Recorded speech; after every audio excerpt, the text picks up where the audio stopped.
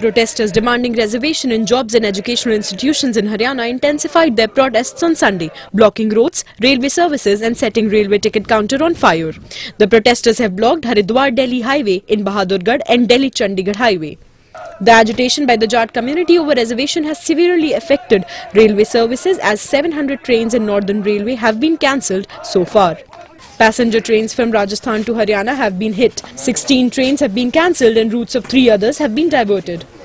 The operations of buses from Rajasthan to Haryana also came to a standstill as the agitation blocked the roads leading to the highway. 5 protesters were killed in firing by security forces in Haryana on Saturday, taking the death toll in the Jat Kota agitation to 6 since Friday. Correspondent Pawan from Haryana.